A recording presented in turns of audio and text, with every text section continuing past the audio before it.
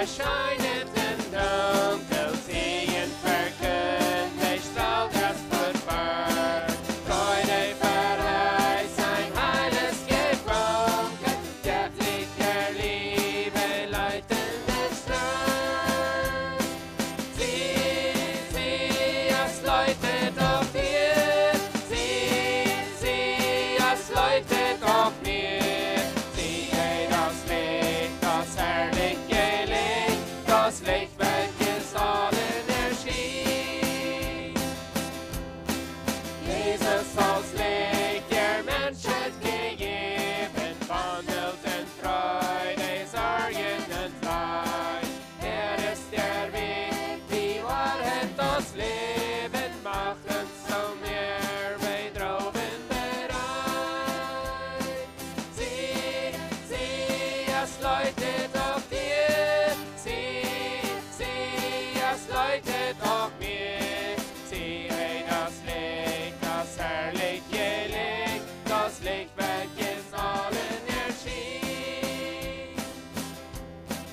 Blick ich auf ihn, so weichen die Sorgen, fürchtet der Feind mich aus seiner Macht. Liebe ich ihn, so bin ich geborgen, denn bei den Herrn, da gibt's keine Nacht. Sieh, es leuchtet auf dir, sieh, es leuchtet auf mir. Siehe das Licht, das herrliche Licht, das Licht, welches allen erschien.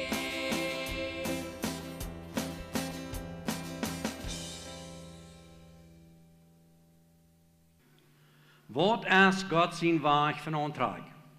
Onze moden en onze reden, die wil ik vandaag niet zo hoog geven. En mij ook een andere weg te reden van Auntrakjen. De mode, de regelen, de ordeningen, de ongewoonheden wat we hebben, die willen we een beetje toch laten. En dan willen we kijken, waar moet een Christ aangetrokken zijn. Vandaag willen we daarvan reden van waar we christelijk Auntrakjen doen. Waarom red ik van deze ding? Wel, ik weet dat we zijn verschieden, we hebben verschillende culturen, we weten vele gemeentes, die zijn even, die trekken zich verschieden aan. En zo als de uiterlijke geschichte, maar weet je wat, wanneer we reden van christelijke Auntrakjen, dan maar eenmaal reden we niet van ons scherpe Auntrakjen. Dan reden we van ons innerlijke mens Auntrakjen. Waar willen we dem Auntrakjen? En we vingen Bibelvers daarvan, jo? We vingen Testament veel vers van Auntrakjen. En dat handelt zich dan om dat innerlijke poort, waar we dat Auntrakjen. Niet unbedingt bloos van bidden. En wanneer we checken ons wat Auntrakjen, dan hebben we something Auntrakjen wat langer is als bloos op deze eerd. So dit handelt zich om something aan te trekken wat een eeuwigheid aangeeft. En ons leven aangeeft. Niet bloos nu op verheers, wat werkelijk op een eeuwig leven is. Een andere woord, we willen ons geestelijk aantrekken, ja? Wanneer we ons willen geestelijk aantrekken, dan checken we naar 6, wat is naar ons scherper. En Kolosser 3, vers 9, daar redt het nog van uittrekken. Daar zegt het, we zullen onze oude mens uittrekken.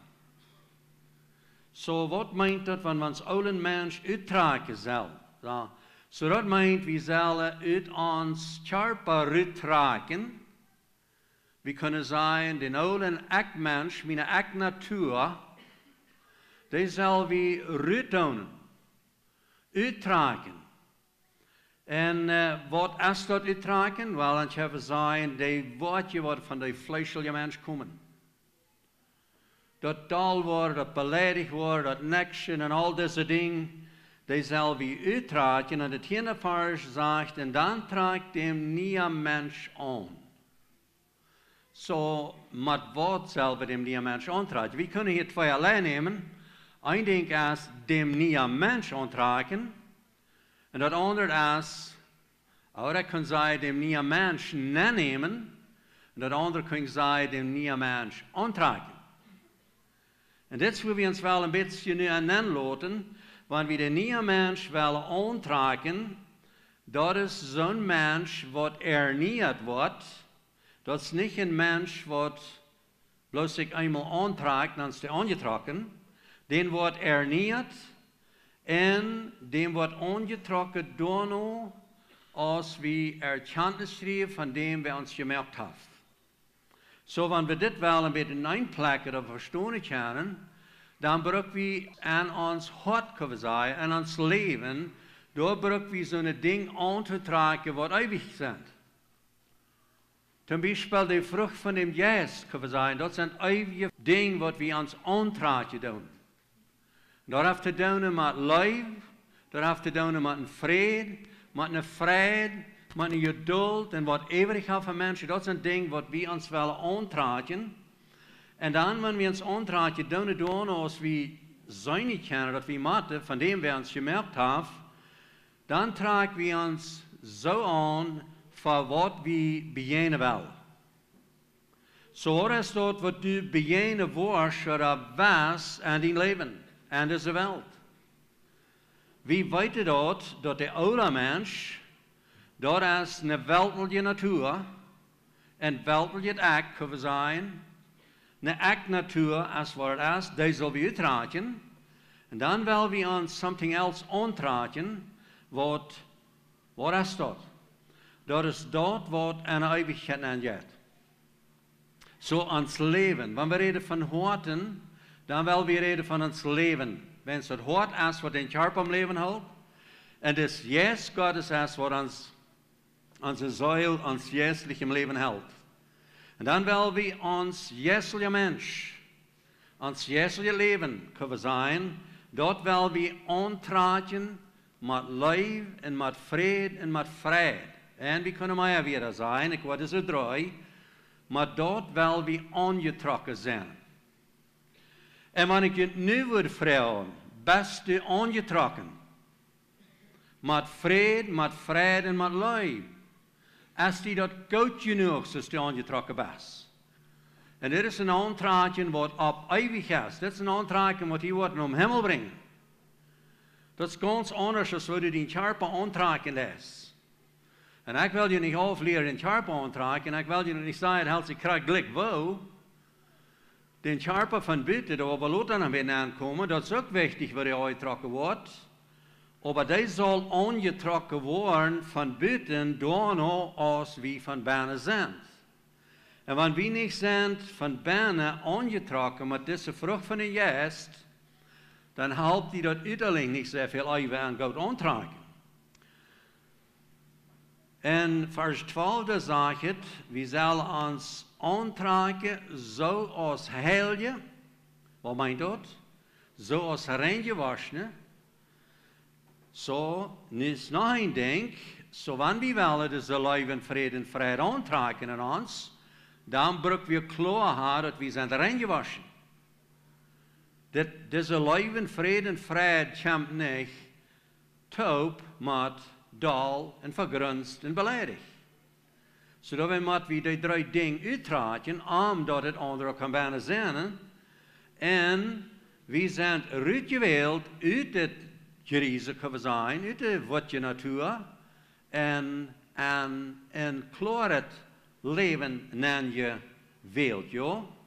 En daar binnen, daar hebben we een erbarmen, hier is al een beetje. Zo trekt die aan als een reine persoon, dat u een erbarmen has over anderen, wat eeuwig has voor anderen, en dat u vriendelijk bent te anderen, en dat u duimütig bent voor anderen, en dat u geduldig bent te anderen, en ook sanftmütig. Dat meint, wat zou ik dat zeggen? Schrecklich reden, ja? Schrecklich zinnen, tot de andere persoon.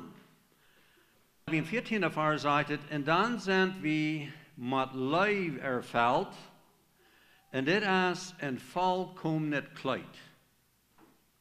Dit is een volkomen kleiding, wat we kunnen hebben. En deze soort aantrekkerij, dat is wat ons veelt een beetje op te wachten.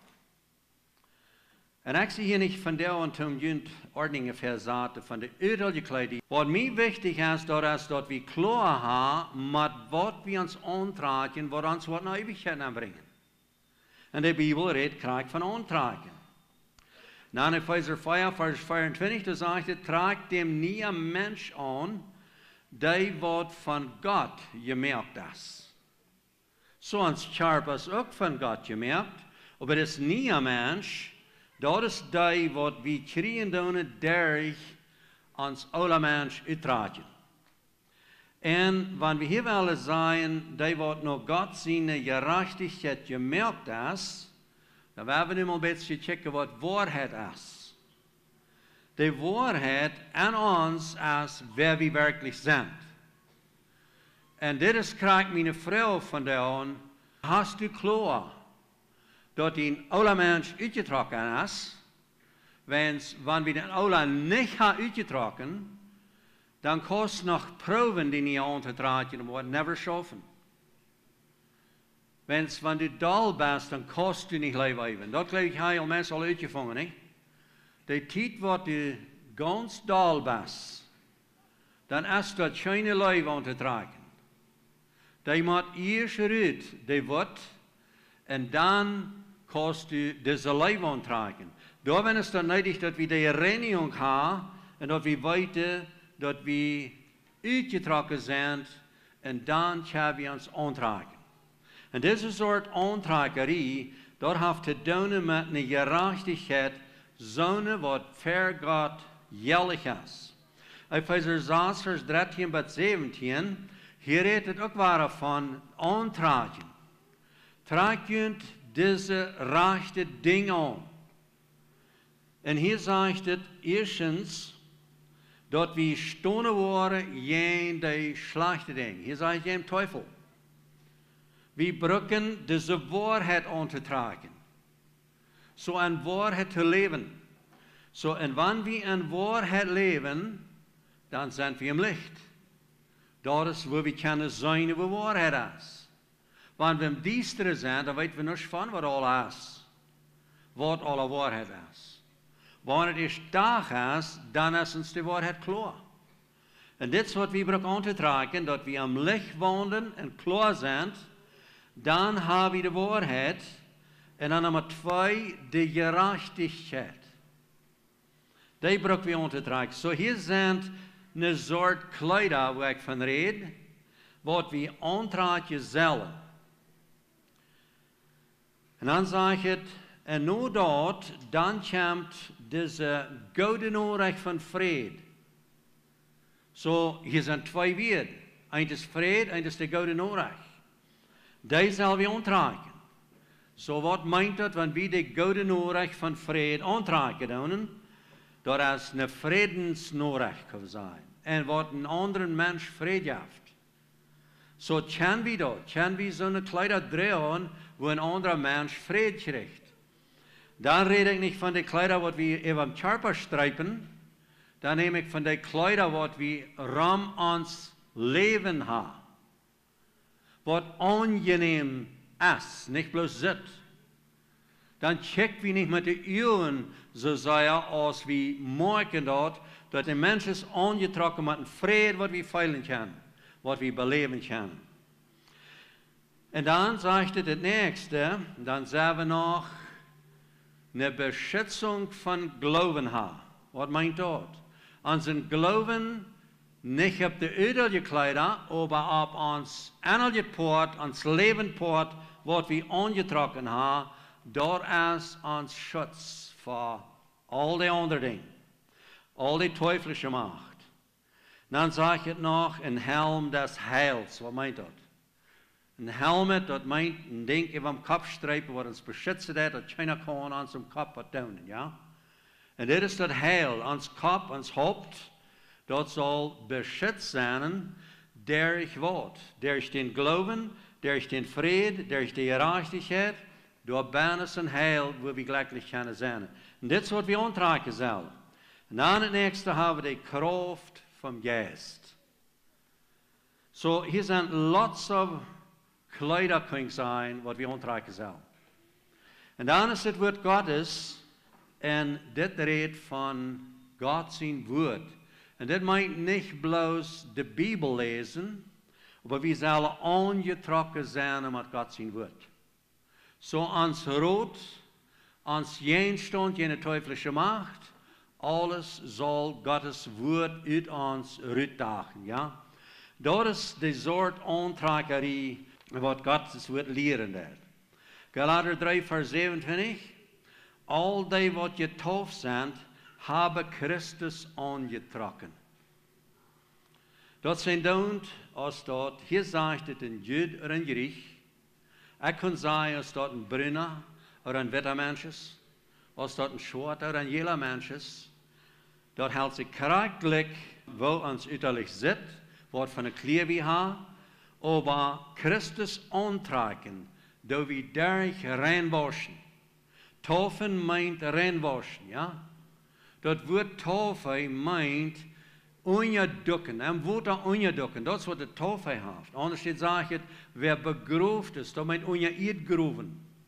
En dat is een bijspel, dat meint niet, dat we unbedingt maar ondergegroefd worden, of ondergedukt worden. Wat het meint is, we kunnen maar Christus aantrekken, wanneer we durch den Glauben gereinigd zijn. Vanaf. Vergeefd zijn.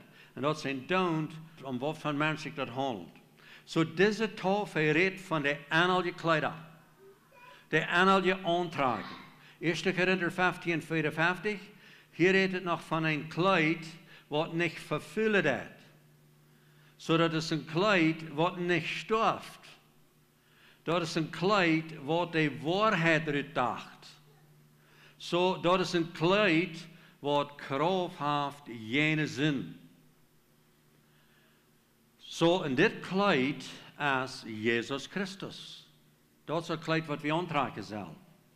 Römer 13, vers 14.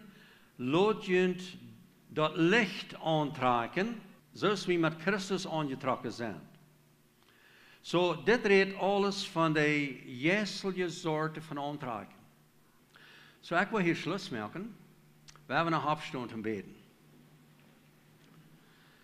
Himmlischer Vater, we danken dir van jou voor zoals du ons gemerkt hast. En we danken dir ook voor man en vrouws. En we danken dir voor de kleider. De soort aantrekkerie wat uit in woord uitbrengen is. Ganz besonders, dat we ons eigen leven aantrekken doen met die lui, met die genade, met die vrede en geduld. Maar Heer, ik bid ook voor ons uit al je charpen wat du gemerkt hast. Dat we alle worden zo'n kleider brokken als we klaar hadden dat die tempel was aangetrokken hadden. Heer, dat mensen worden die loven voor de kleidie wat we als tienetje gebruiken. Heer, zie met ons dat we hem juist opzetten en checken kunnen wat die willen is. En dat we zo'n leven hier vieren kunnen wat andere mensen wat trekken naar die, niet naar ons. Dat we niemals durven zo'n kleider aantrekken dat mensen ons loven worden, veel meer dat de God loven worden, dat de die loven worden. Heer Jezus, zie met ons, maak ons de ogen open en leid ons in Jezus' naam. Amen.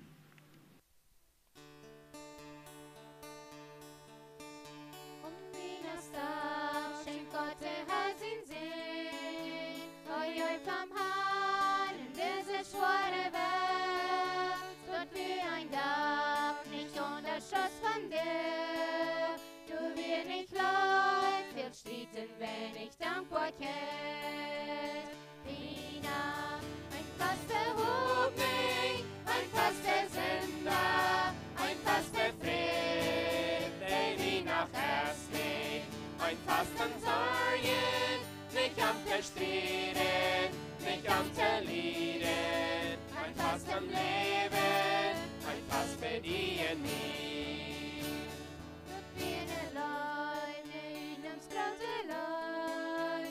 Gott sin Sinn, du beste Wort hei hort, hei es ans Gott, hei läuft uns es wie Sinn, wie Hand in Hand, der Gnut, wo uns tot Leben draht.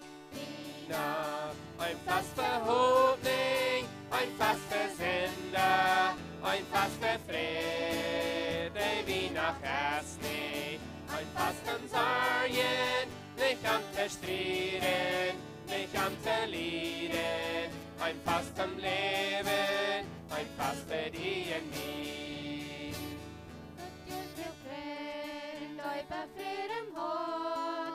So Gott har en väsen freden sig, så sen vi glädjen dömt och sommarrök, det vina starkas nog från det ålen dök. Vina, Ein fast Verhoffnung, ein fast Versender, ein fast Verfred, der wie nach Herzlich, ein fasten Sorgen, nicht am te striden, nicht am te lieden. Vina festen dankbar sind sich freien in zum Singen, der Läufer, das mir steht, haut ne Läufer volle Hoffnungen. Vina, Ein fast Verhoffnung, ein fast Versender, ein fast Verfred, der wie nach Herzlich, ein fast am Sorgen, nicht am te striden, nicht am te lieden. ein Fast am Leben, ein fast verdienen nie.